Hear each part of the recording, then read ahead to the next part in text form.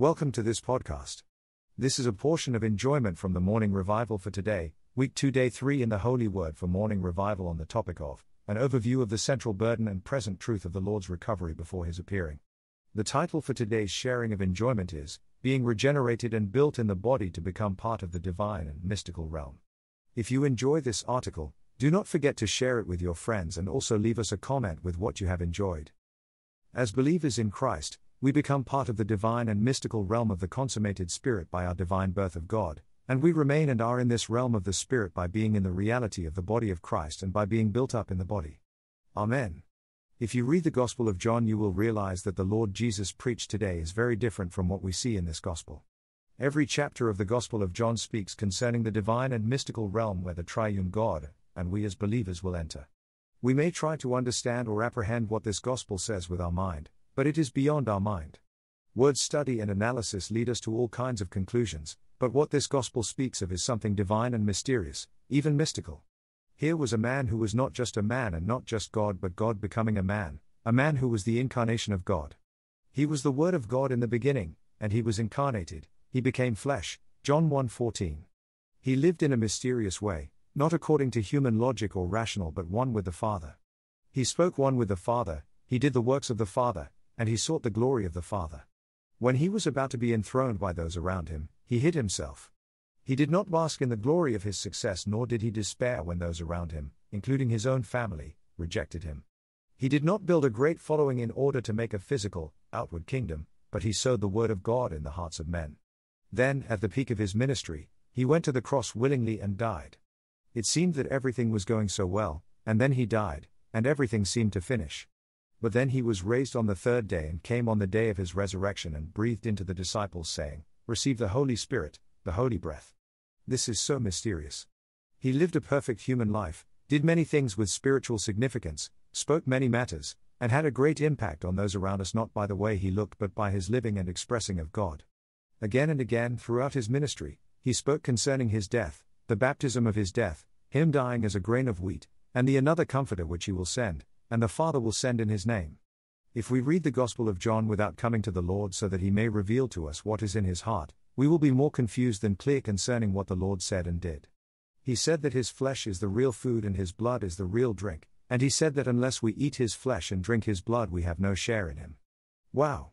May we come to the Lord as we come to His word so that He is the Spirit of reality would guide us into all the reality of what He is, and may we be in the realm where He is, in the sphere of the Spirit where He lives and is, so that we may enjoy Him, partake of Him, be one with Him, and even become Him.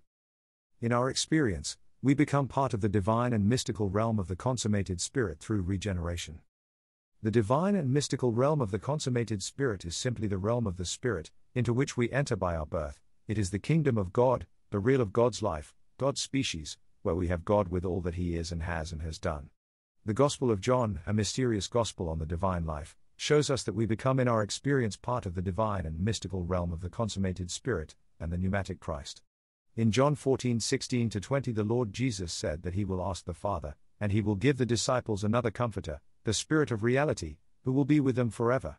The world doesn't know Him nor does it behold Him, but the disciples know Him, for He abides with them and shall be in them.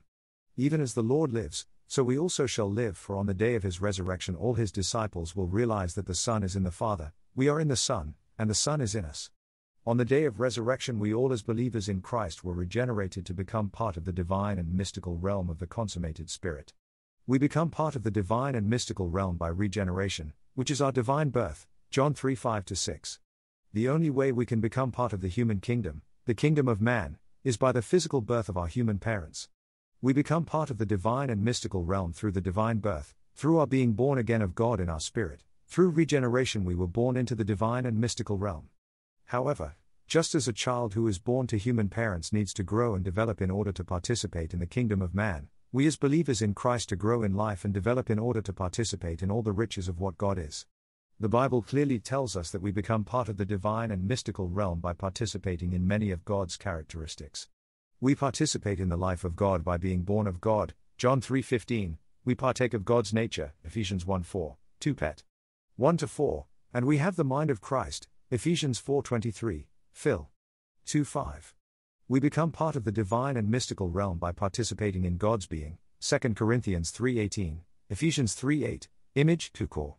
3:18a, Romans 8:29, glory v 30, Hebrews 2:10, sonship, Ephesians 1:5, Romans 8:23, manifestation v 19, and likeness, 1 John 3:2. Wow!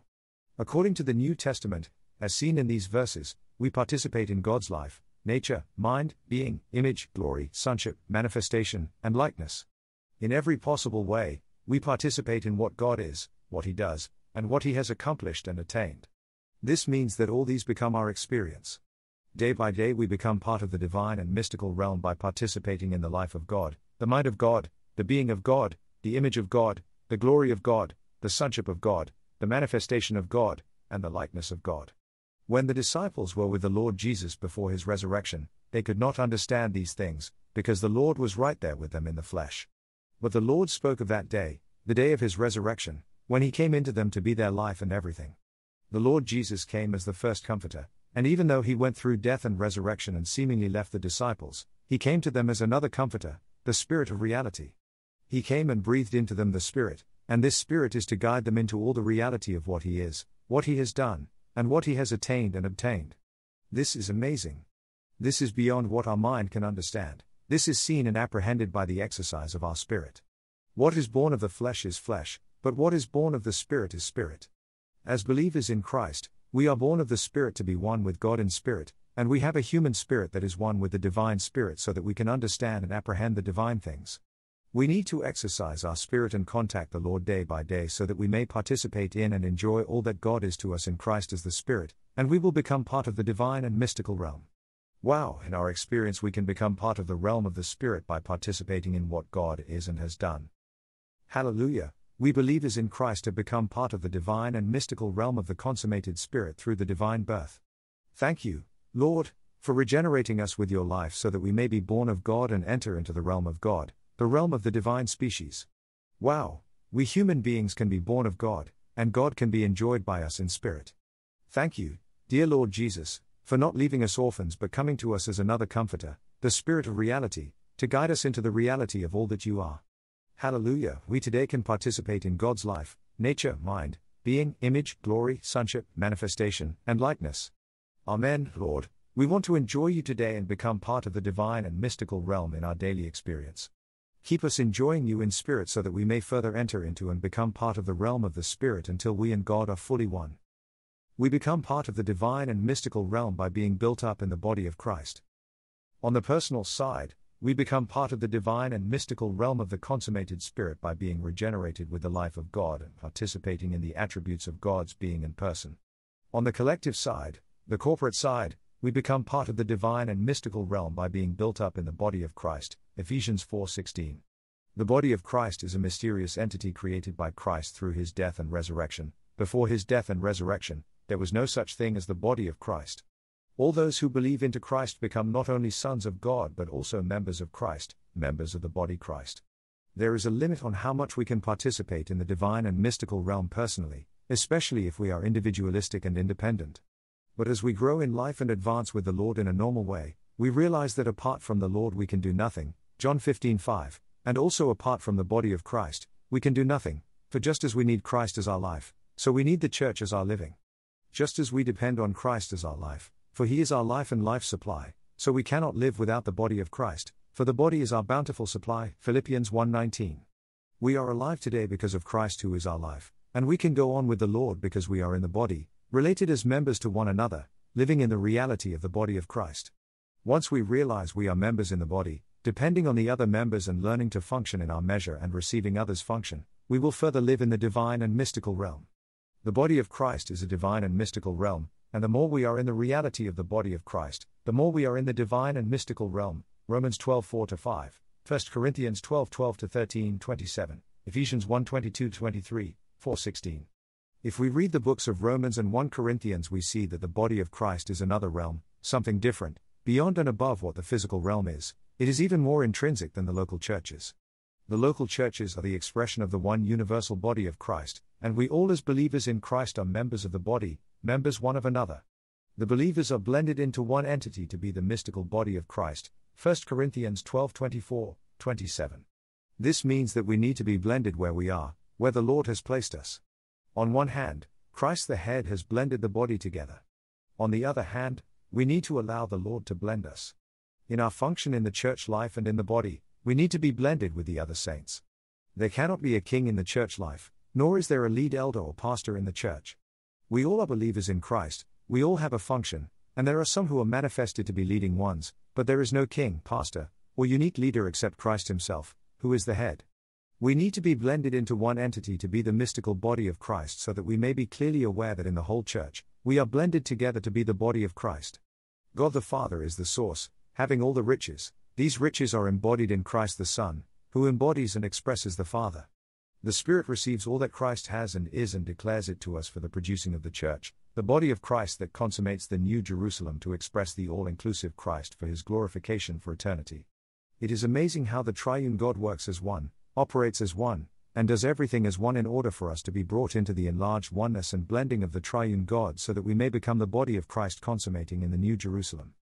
Lord Jesus, we want to live in the reality of the body of Christ today so that we may become part of the divine and mystical realm of the consummated Spirit in our experience today.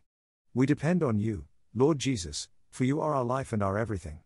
Amen, Lord. We also depend on the body, for the bountiful supply of the Spirit of Jesus Christ is to us when we're in the body. We need you, Lord, and we need the body. We want to live in the reality of the body of Christ today so that we may be in the divine and mystical realm. Blend us together with the saints in the body of Christ. We open to your blending work. Save us from our individualism and independence. Keep us in the body, being properly related to the fellow members in the body and being blended together into one. Amen. Lord Jesus, we open to your divine dispensing and we also open to the function of the fellow members in the body so that we may be and live in the divine and mystical realm.